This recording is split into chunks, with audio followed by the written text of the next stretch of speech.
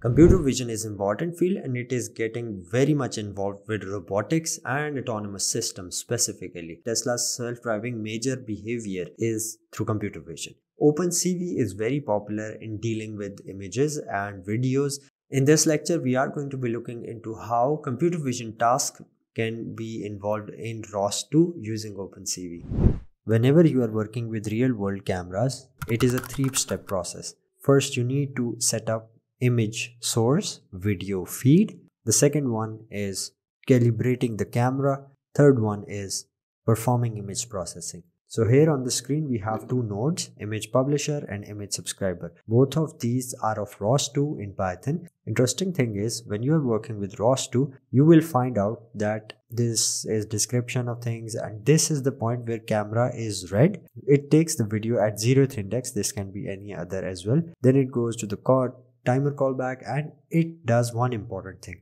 that it is reading the image or the video feed using OpenCV. As we can see, so OpenCV message is converted into ROS message, which is then published. It is not directly publishing image from OpenCV read source. When you are subscribing, it is going to first convert the ROS message to OpenCV format, then apply image processing techniques and then display it. So now comes the point, what is the index and how to find it? So let me show you this command, that is ls dev then video and press enter. Show me all possible video feed sources that you have. On our system we have video 0, 1, 2. Which ones to select? Start from 0, then go to 1, then go to 2. That's how you select it.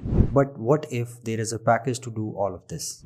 We have a package OpenCV_cam. And this package is quite interesting. It uses OpenCV, takes the image and displays it and publishes it directly. So when you're getting started, this one is quite helpful. These are the installation procedures that are explained. Just clone these two, OpenCV cam and ROS2 shade, which I already have done. Let me show you. In my workspace, I have this OpenCV and ROS2 shade. There are other packages as well, but these two are what they said to clone. You must have OpenCV as well. Then perform colcan build on your system and then you can run these commands to access the video feed. Let's try to run them. If I just click upon it, I have to source my installation. Then I run this command. It is going to say cannot open device 0. The problem here is it is accessing the video 0. That is why it is not working. So what if I want to find out there are arguments as we have in the next command? How can we change this? Remember, we want to make things simple. So first of all, we need to find out ROS2 param list, which tells us all of the available ROS2 params. We have frame ID, camera image. Interesting one is the index of which the value we have to change. So we are just going to write the same command with ROS args and we will call it the parameter that we want to change and this equal 1. Press enter. And now it has started publishing, although the calibration is not there, so this error is given. If you want to see what this camera is doing, ROS2 run RQT image view, RQT image view. This is another package that is now going to show the video that I am recording this video and we can see the image from my laptop's camera. So what was the benefit? You directly cloned the package and tested your camera very quickly.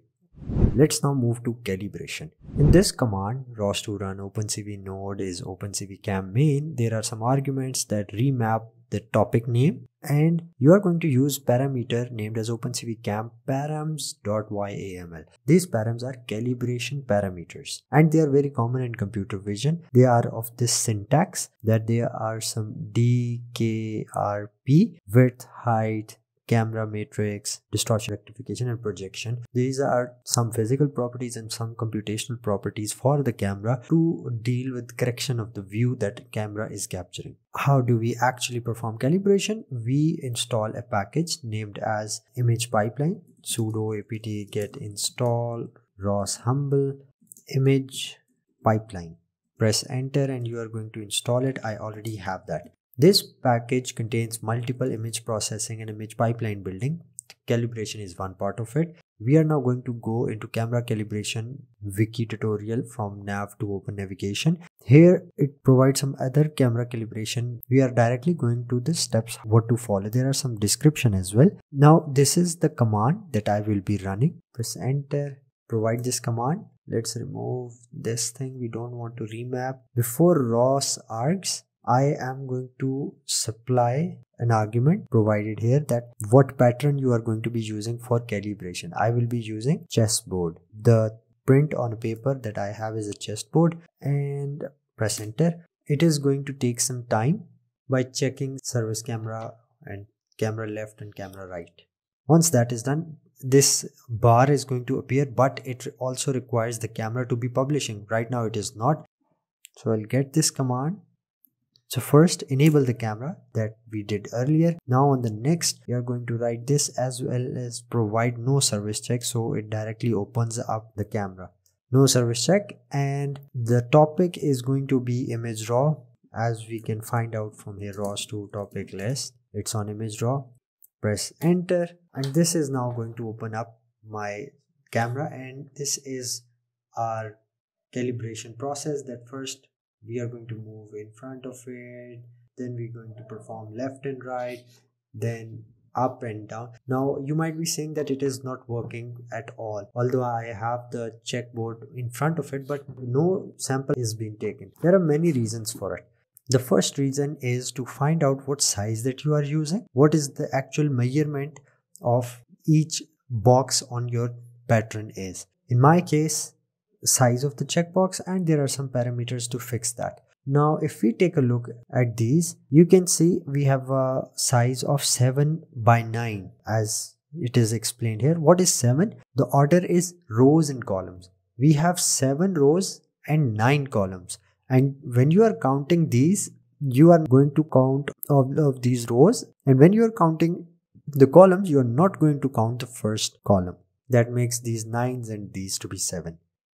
And they give you instructions that move to this angle, tilt it, and then move up and down to save the samples and calibrate. At this point, if I rerun it, you can see that the patterns are drawn, the samples are being taken, it is taking the samples, and the good practice for it is to be having a flat surface behind this checkboard, so you can easily hold it and keep it straight, which is very essential.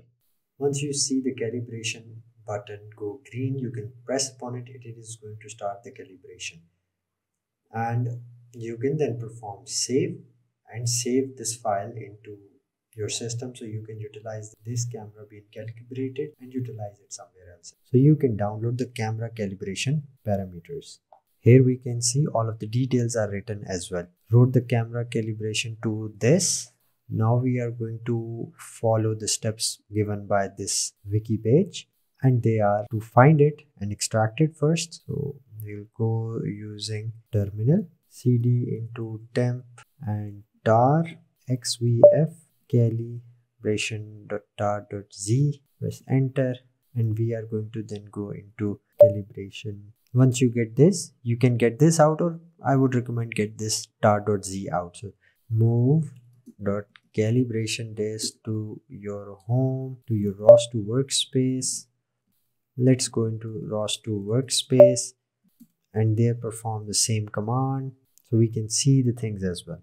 ROS2 workspace, and here we have all of the images that are utilized for calibration.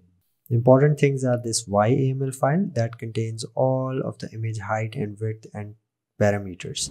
OpenCV and ROS2 are two powerful things, but they are totally distinct. ROS2 is bigger than OpenCV, as we have discussed. In ROS2, we have a benefit that we can generate different environments, and using ROS2 communication, we can involve OpenCV and create a lot of learning perspectives for ourselves, for AI perspective of computer vision, for geometric computer vision, and specifically we can test multi-view geometry as we have depth cameras and a lot of different sensors. So the combination of both of these is amazing.